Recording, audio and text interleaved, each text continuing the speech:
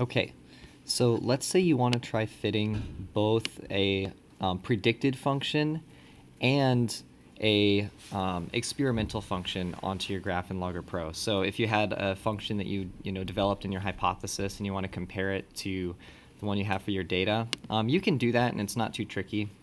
So let's say we have a data set like I have here, and I want to try fitting. Let's do my experimental function first. So I'll just do curve fit. This, I'm actually expecting to see a line, so I could have just hit the line fit button. But anyway, in curve fit here, I can come in. It's already selected for a proportional or a linear fit. I don't want an intercept, so I'm just going to use this one. I'm going to do try fit, and there I have a nice line. Right now the computer has guessed a value for that constant that I have here for A.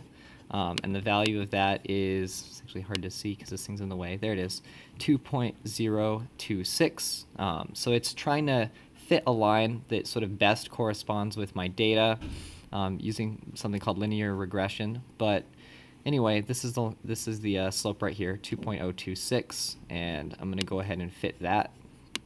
Looks pretty good. And now I'm going to try and fit another function where I am going to tell the computer what the slope is. So let's go ahead and do curve fit again. I want the same kind of function, but now I'm going to put in my predicted value for that coefficient. Now, my hypothesis, let's say that I predicted that the value of that should be 2. So what I can do now is, instead of just clicking try fit here, I can come in and I can do manual. So what I need to do here is, after clicking manual, come in and actually tell it what I want the number to be.